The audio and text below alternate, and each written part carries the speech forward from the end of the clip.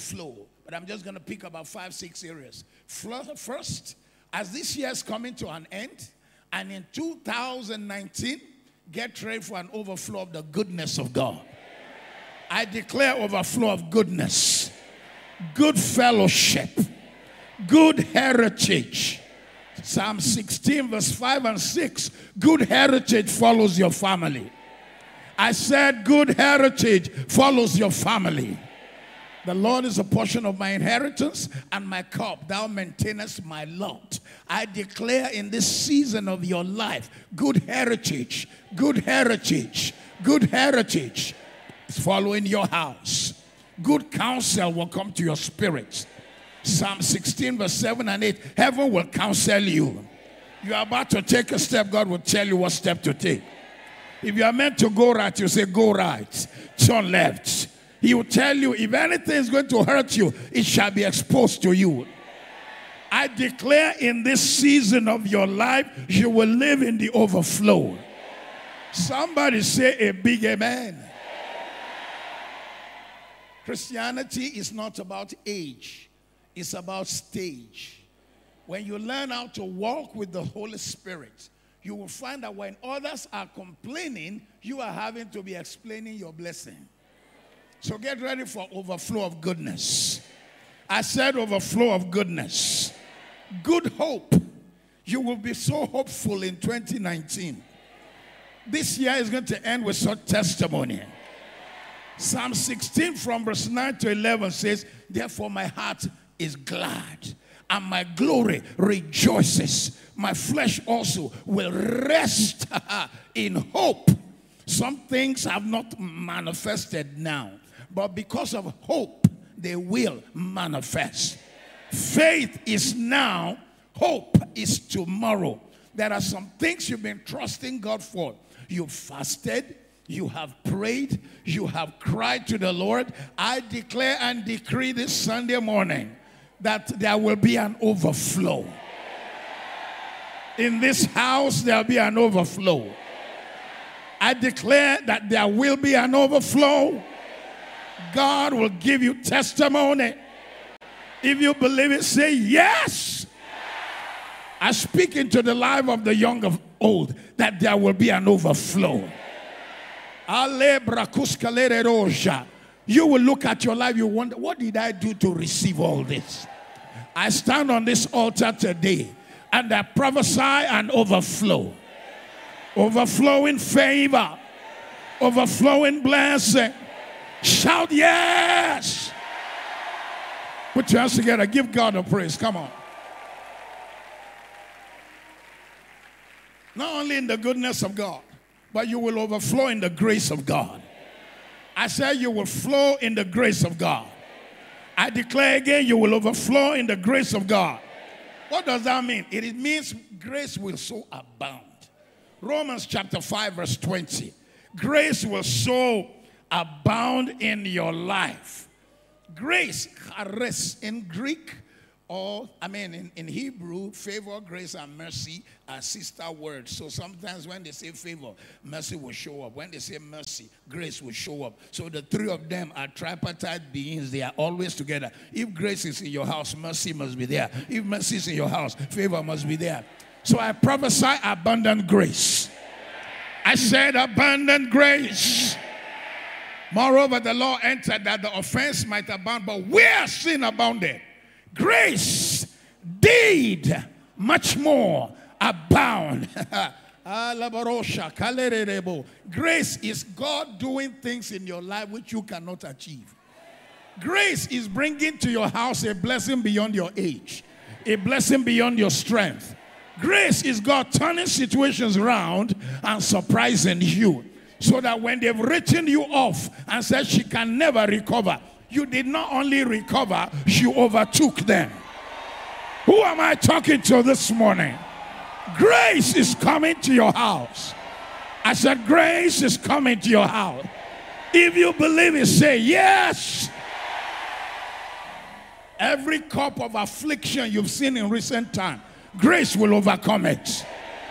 I said grace will overcome it. Isaiah 51 Every wilderness you have been through in recent time, I declare and decree, you are coming out of the wilderness. You are coming out of the wilderness. You are coming out of the wilderness. Somebody scream, I'm coming out. I'm coming out. I'm coming out. In the name of Jesus. Tell your neighbor, I'm coming out. I declare today that God will turn your desert to become like a garden. I said your desert will be like a garden. I declare again, your desert will be like a garden. Put your hands together. Give God a praise. Give him the praise. Grace will increase in your life. Grace will crown your efforts. Grace will bring you joy. Grace will silence your enemy. Some of you, you've been through some hurtful memories. Grace will heal your mind. I said grace will heal your mind. In Genesis 41, verse 51 and 52, Joseph looked at his sons and he gave them names that showed that grace had healed all the things he had been through. He called his first son Manasseh. And Joseph called the first name Manasseh, for God said, he hath made me forget all my toil and all my father's house. And he named the second child Ephraim, for God had caused me to be fruitful in the land. If Manasseh was to handle his pain in the past, Ephraim was to bless his future. Today I declare grace that will heal your past is resting on your life. Every evil thing they ever said about you, the blood of Jesus erases it. I said the blood of Jesus cancels it. I said the blood of Jesus erases it. The blood of Jesus cancels it. This morning I declare your future is blessed. Your destiny is blessed. Your path will shine. If you believe, say, I receive it. Say it again, I receive it. Grace, grace, grace. Grace is greater than all our challenges. When God decides to grace you, some people had better sit tight because they will be in shock. They will even be asking you, what did you do to receive this? When grace remembers you in a 24-hour period, zoom, zoom, zoom. Zoom, zoom, zoom. A young man was forgotten in a small town in Israel called Lo-Debar. Lo-Debar means no grass, no future, no destiny, no blessing. His leg was broken by his nurse who was running away from imaginary enemies. She broke his leg. She gave him a bad name, which means bringer of shame. All these things happened in his life. But then one day, King David remembered him. 2 Samuel chapter 9 from verse 1. And David said, is there anyone at all? Anyone? You see, there's no name there. They didn't say Chidebere. They didn't say Emmanuel. They didn't say Abiodun. They said, is there anyone? Is there anyone here that God can show mercy? I said, is there anyone here that God will show kindness? Somebody say, I'm here. Say it again. I'm here. Hallelujah. The servant of Saul said, they called the servant of Saul saying, Your Majesty, there's one person, but he's crippled. And the king said, did I put that condition? Cripple or no cripple? I said, anyone. Anyone. And they brought the young man Mephibosheth. And the king said, from now on, you will be eating at my table. Do you know what that meant? The next morning, they set breakfast. And they went to call him. Sir, you're going to be at the breakfast table. The king will be there.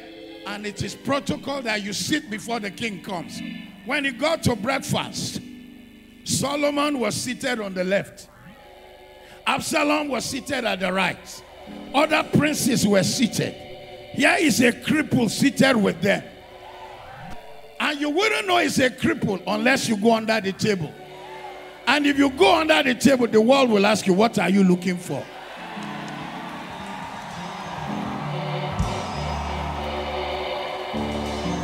Grace Oh, grace, grace, oh, grace. Grace will pull you out. Grace will set you free. Grace will turn you around. Grace will bless your life. Grace will take you forward. Shout, I receive it. Say, I receive it. Put your hands together. Give God a praise. Give him the praise. Oh.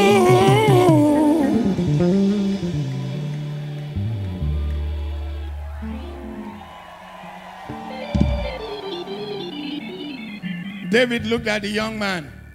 Said, not only will you, he said, I'm going to restore everything they took from you. Every of your father's properties, lands belonging to your father, I will restore it to you. Look, you don't know what we're talking about. This young man was eating leftover food. He depended on other people. If they didn't remember him, he'd be in hunger. But one day, grace remembered him. Somebody here, your story will change. Your story will change. Your story will change. I said your story will change. Alizonata Yanogus Gibria. Aleroshka. Ablenis Kolerere Barodi. I don't care what your age is, but I declare this morning, what your fathers could not do in a lifetime, you will do in a short time. You will do in a short time. What your father could not do in 10 years, you will achieve in the next 10 months. I said you will achieve it. You will achieve it. You will achieve it. Say, I receive it. Say it again, I receive it. Put your hands together, give God a praise.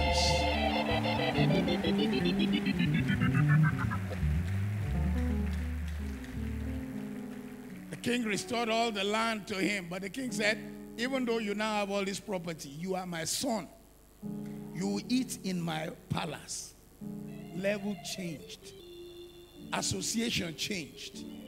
Who you see determines who sees you. Who you hear determines who hears you. From today, I pray for you. Good association in your life. Good connections to your life. Good association in your life. Good connections. Somebody say, I receive it.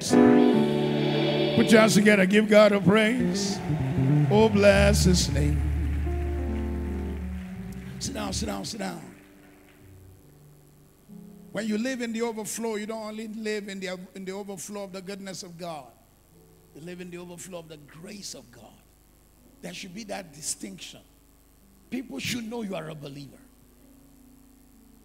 The third overflow I declare in this house is the overflow of the glory of God. The overflow of the glory of God. Get ready to experience the glory in the latter days. The glory of the latter days. I declared, that glory will be on this house. Haggai chapter 2 from verse 6. The day will come in this church. You will come. The preacher can't even preach. Power will fall in the house. Healings will be happening. Miracles will be happening. In this house, the heavens will be shaken. God will stretch his hand. When they bind here, it shall be bound. When they loose, it shall be loose. When they pray, it shall happen. There will be such glory in this house. There will be such anointing in the house. If you believe it, say yes. I release power in this house. I release unction in this house. I release the hand of God in this house. I silence the devils in this house. Declaring it today, I said, glory will fill your life. Glory will fill this church. Glory will fill this ministry. Glory will fill your house. Shout amen 3 times.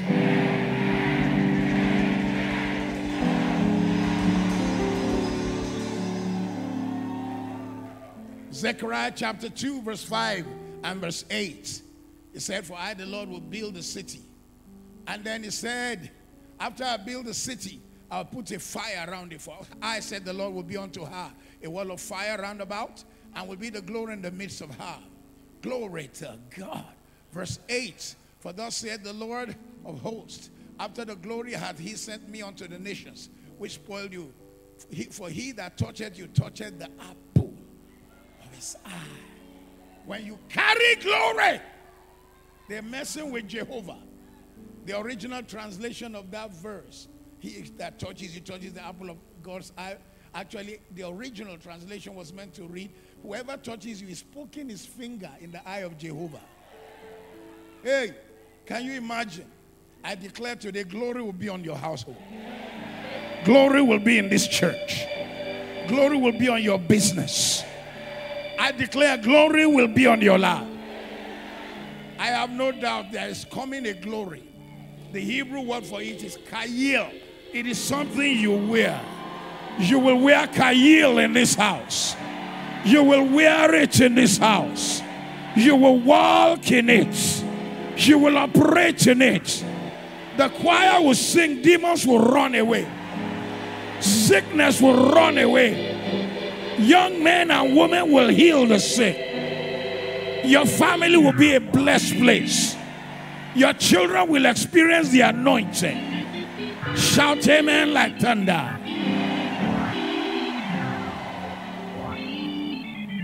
When you carry kayil or glory, Isaiah 59:19, people begin to be afraid. They will not just mess with you anyhow. They will know that this woman, this man cannot be pushed around. From today, you will carry such glory. I said you'll be a carrier of glory. You'll be a carrier of favor. You'll be a carrier of blessing. Somebody say yes. And when you carry this glory, everywhere you go, God will raise a banner for you. You go back to the village to visit them. Somebody sees and they are trying anything, they will just return to the sender. Favor will be on your house. Testimony will be on your house. Because of glory, your reputation will change. Your story will change. Your light will shine. Isaiah 61 verse 3. Anywhere you enter, they will know that somebody carrying something has arrived. Oh, someone say, I receive it. Anywhere you enter from today, I said anywhere you enter, they will see that you have carried glory. You have showed up with glory. Somebody say amen. Glory will be on your head. Glory will bring you victory. Every hand that have raised themselves against you, they will bow for your sake. And because of that glory, some doors some of the members of this church have knocked and that have not opened. Psalm 24 from verse 6. Lift up your head, O ye gates. Be lifted up, ye everlasting doors. And let the King of glory come in. Who is the King of glory? The Lord God mighty in battle. Who is the King of glory? The Lord God mighty in battle. Who is the King of glory? The Lord God mighty in battle. Who is the King of glory? The Lord God mighty in battle. I declare today, the doors are opening. The doors are opening. The doors are opening. The doors are opening. The doors are opening. The door of the east is opening. The door of the west is opening. The door of the north is opening. The door of the south is opening. The door of blessing is opening.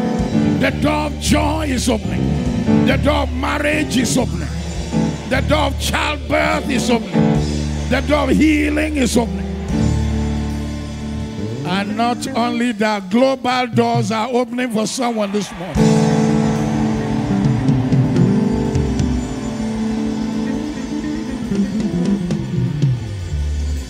The book of Revelation, John said, and I saw an angel with 1 foot on land and 1 foot on sea. That is intercontinental, oversea, Overland global breakthrough. Glory will open it for you. Lift up your heads, O ye gates. Let the King of glory come in. Who is the King of glory? The Lord God mighty in battle. Who is the King of glory? The Lord God mighty in battle. Who is the King of glory?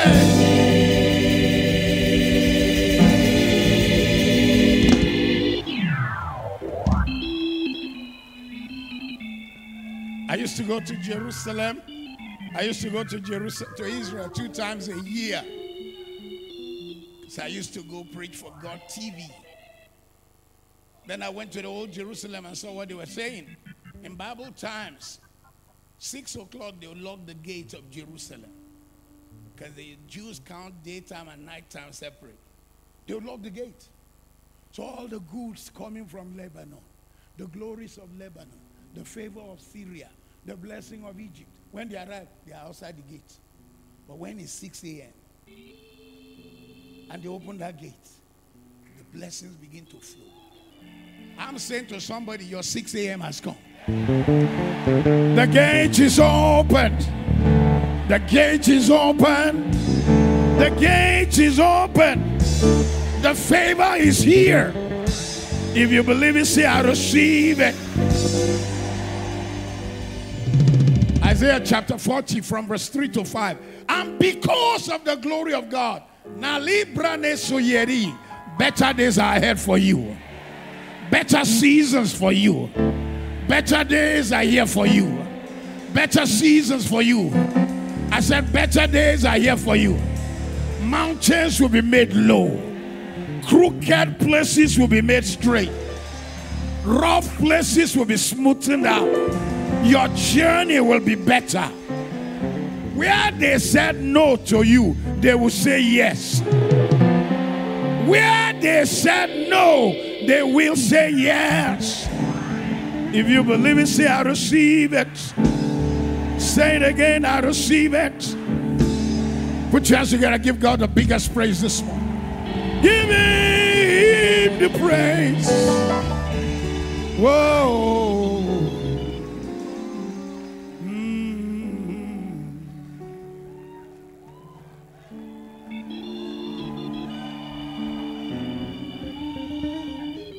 So this morning, I didn't come to talk to you about visiting the overflow, but to live in the overflow.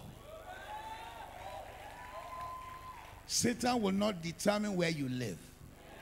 You will live in the overflow. Sometimes politicians think we are blind. You can see that somebody is saying, I'm here for you, and you can tell it's not there for you. Whatever they like, they do. You will live in the overflow. Nigeria will not determine your flow. If the Statue of Liberty can go and take its connection from like 3 states away, or very far away, and you are rooted in God, when there is shame around you, there'll be fame in your house. When there's failure that you can see, I prophesy on this house, and I prophesy on your house, there'll be success in your house. Shout a good amen. Say a better amen. You will live in the overflow. You will live in the overflow. You will live in the overflow. You will live in the overflow. You will live in the overflow. You will live in the overflow. You will live in the overflow. Reach a place in your life where you are not preaching, you are prophesying. Go to England, where only 30 people go to church. Ended being the person God gave the opportunity because of grace to build the first mega church. And even if we had government come against us once, twice, they kept pushing us into more blessing. So right now, our headquarters church is sitting on 24 acres. 24 acres. 24 acres in Britain is not beans.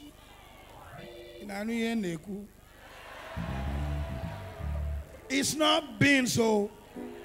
And not only 24 acres, 12 buildings were already built before we got there. 12. Our sanctuary will sit 7,000. Pre-built. The whole place is worth 50 million pounds. We bought it for 5.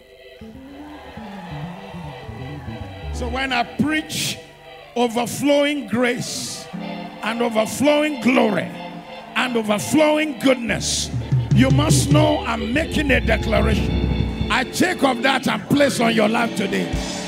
Shout amen.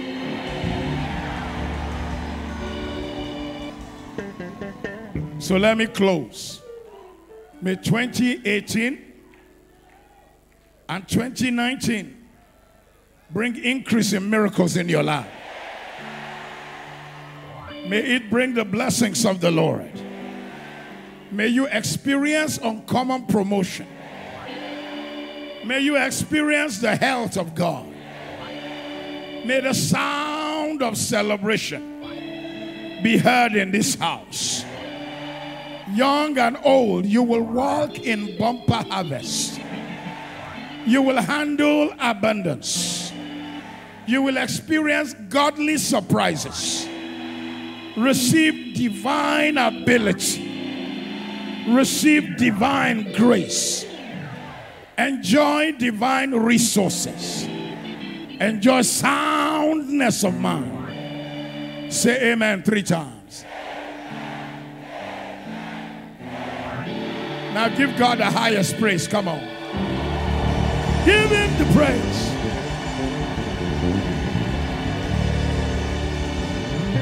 Whoa.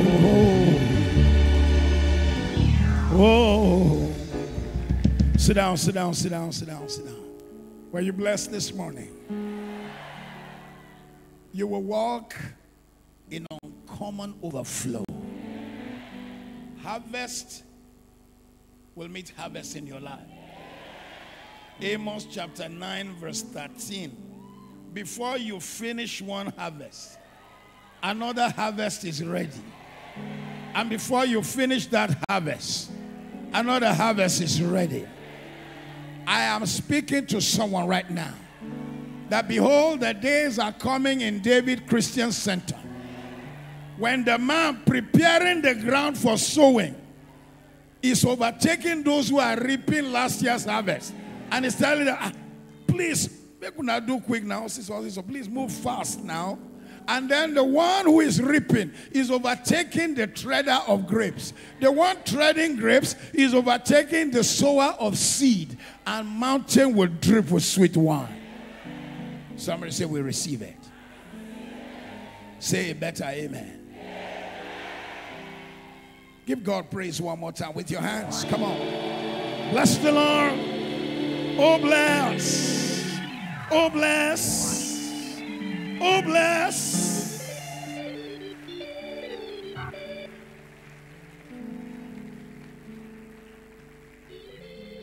When I was coming, I told the pastor, what do you want me to do? He said, sir, just do what you feel led to do.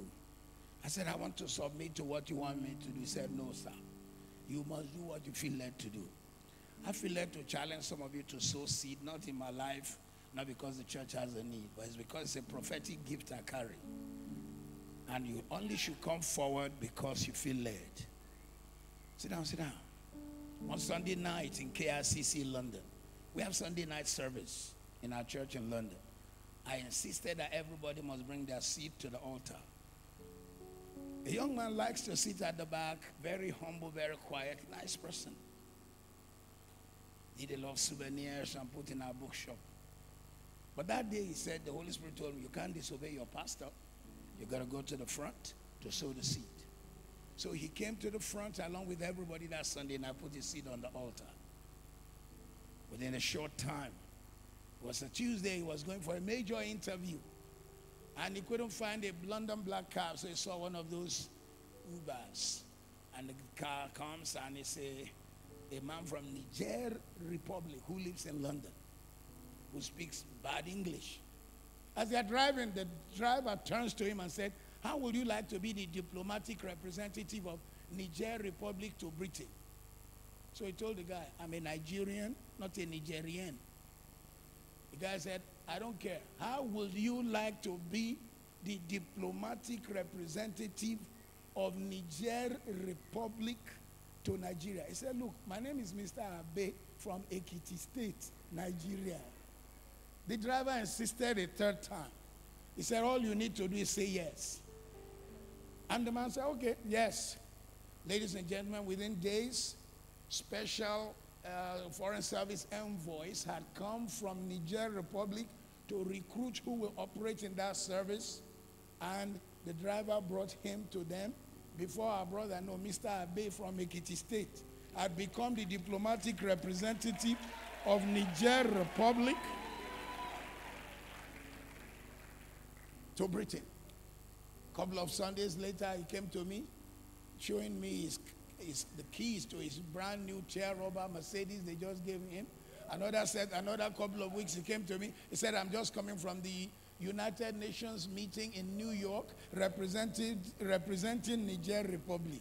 I said, Mr. Abe from Ekiti State, you will be the next testimony I share. You'll be the next testimony.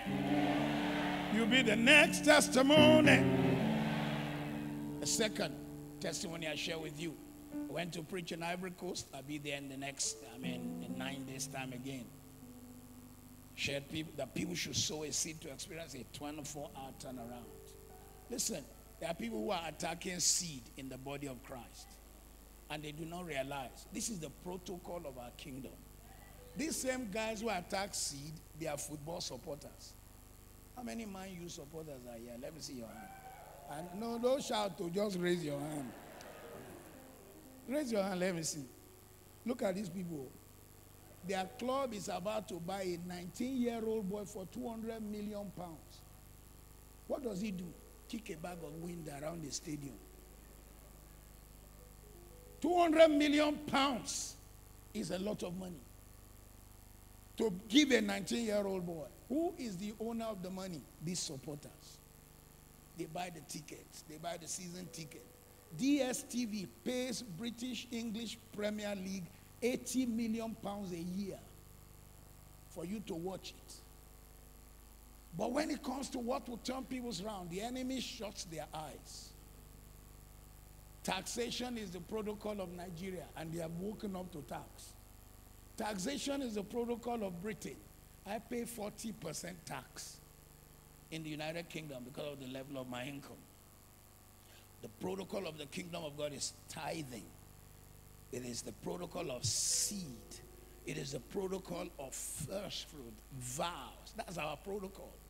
If you don't believe in the protocol of a place, you don't belong. So seed sowing have turned our own lives around. I sow seed every day.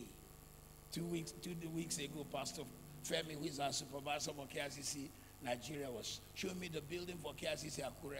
I couldn't see a platform. I said, how much will they build the altar? Because I love building altars. I said, I don't know how much, but here's ₦1 million. Let me know the balance. I build altar. Anywhere I go, I see they are building a church because it has turned my life around.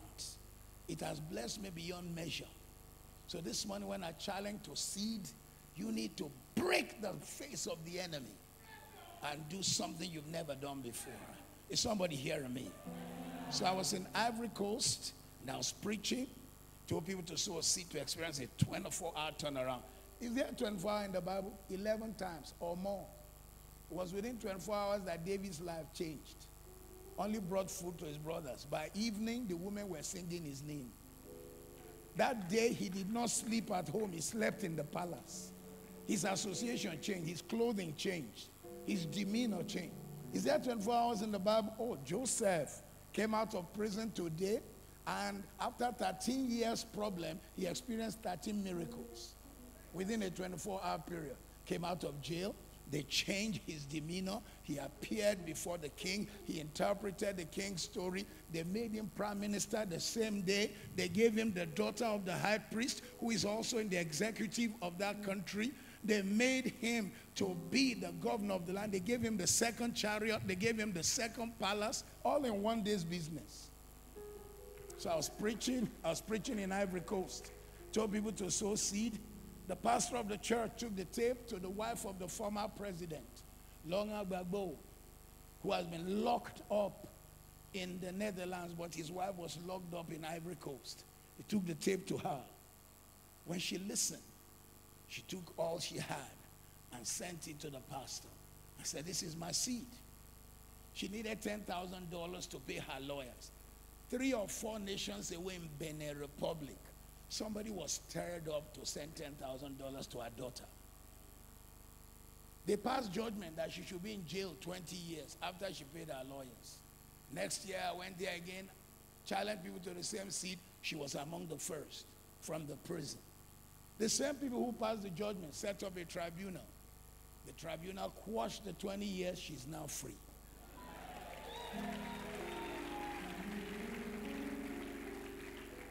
We're going to ask people to sow 2 seed here, not because the church has a need, but because you need a testimony. And when I say 24 hours, it's not just 24 hours. It's in cycles for the rest of this year. For the rest of this year. God will just be bringing cycles of favor, cycles of testimony, cycles of a turnaround. Shout amen. The second seed, Daniel chapter 1 verse 20, is a 100% turnaround to your life.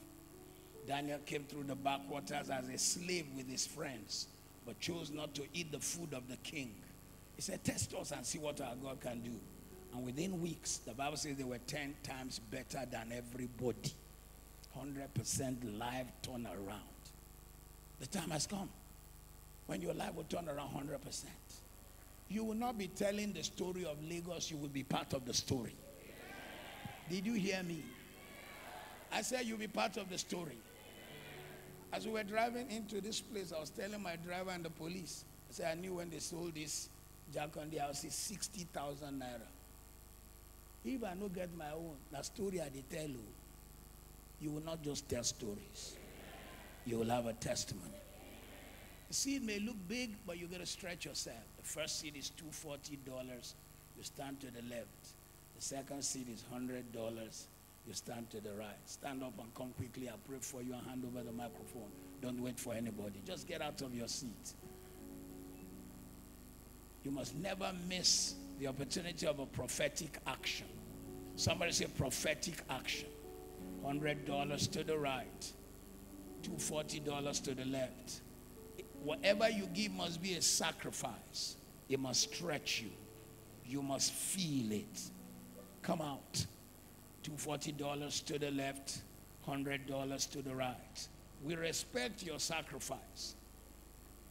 And as you are standing, I want you to ask for 5 uncommon things that God will do in your life in the next 24 hours and in cycles of 24 hours. Lift your voice and begin to ask. Lift your voice and begin to ask. Lift your voice and begin to ask. In the next 24 hours, in cycles of 24 hours, uncommon turnaround, uncommon change, uncommon favor, uncommon blessing, uncommon breakthrough. I'm about to pray because I want to be sensitive and keep the time. I want you to round up your prayer now. Round up your prayer. If there's POS machine, I want you as much as possible to make sure everything is paid today. POS machine, or if you have to use your phone to do the transfers, you do that today. If you don't have everything, whatever you have, you do it. If you bring the remaining, put in an envelope, write on the envelope, 24-hour miracle. Or on the envelope, 100% turnaround. Look at me. I'm about to pray for you. God will give you a testimony. I'd like you to say better amen.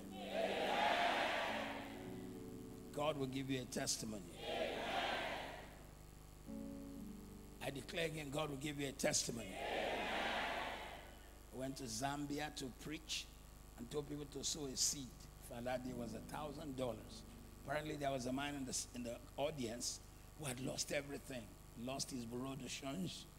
And the owners of the money with which he started were looking for him. He couldn't pay them. So he sold his car to buy a ticket for himself and his wife and run to England. Then I came and asked people to sow seed.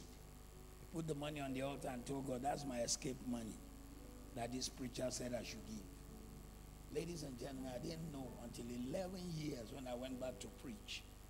I was to speak to business people, executives of banks and insurance, general overseers. And they said there will be a testimony. One very small gentleman stood up and said, 11 years ago, Pastor Matthew came, asked us to sow seed. I sowed the seed in faith. He said 2 weeks later, somebody gave him the money to start all over. He now has 6 bureau de change. He's bought the 6th floor office facing their general post office. He said, and he will fly 10.5 hours to come to England to put his offering on the altar. He felt a connection. I didn't understand that kind of faith. A white man was selling a farm in Zambia that is 30 miles. That is from here to Ikorodu, and it's one farm. 30 miles in all directions, 17,000 acres. And the man wants to sell $10 million along with a radio station. He said he traveled to England, put the seed on the altar, went back and bought everything for $1 million. There has to be something that shows the finger of God. Lift your hands. In the next few minutes, I'll pray for you. Father, you sent me all the way from London, England, to minister to these people. Today, I prophesy on their life that their stories will change. Their favors will come. In the next 24 hours, in cycles of 24 hours, uncommon blessing will rest on them. Uncommon testimony will be their portion. Favor will rest on them. Blessing will rest on them. I call in the favor of the east, the favor of the west, the favor of the south, the blessing of the north, uncommon provision, uncommon protection, supernatural turnaround, business turnaround, family turnaround. Change will follow your life. You will never be the same. Your story will change. Jesus' name. Somebody say a good amen. Those of you who can use the POS, you use the POS. Those of you who could not, who didn't have all, whatever you have, put it together. Put it together. Everybody in the house. Everybody in the house. I don't know if you've taken your offering or you have. I don't know what if they have already done the tithe and the offering. You haven't. So I'll just hand over to the pastor to do the rest. But wherever you are this morning, those of you who have the full seat, place it on the altar. Place it on the altar. Or if you have you transferred? How many have transferred? How many of you have transferred some of it here? Or you are going to do the POS? Let me see your hand. Lord, I speak into the life of these men and women that as they do the POS, you are putting testimonies in their mouth. You are surprising them. You are shifting things for them. You are silencing the enemy on their behalf. You are wiping their tears. You are making them to celebrate. We rejoice. We say it is done. Give you all the glory, all the praise. Thank you, Father. In Jesus' name. Somebody shout a massive amen. Let's turn around and welcome your pastor. God bless.